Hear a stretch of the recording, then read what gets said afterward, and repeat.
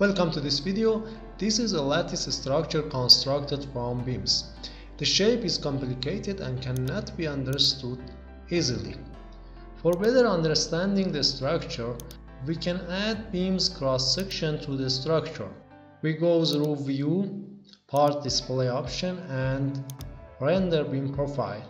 Here also is a scale factor which can scale beam cross-section dimensions.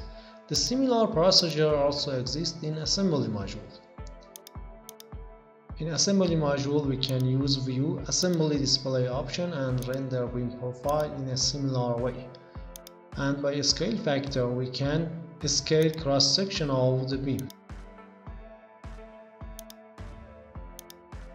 Now we can see the structure is more clear and we can understand it easily. Thank you guys for watching this video. If this video has helped you out, please let us know by a like, a comment or a subscribe. See you in next videos.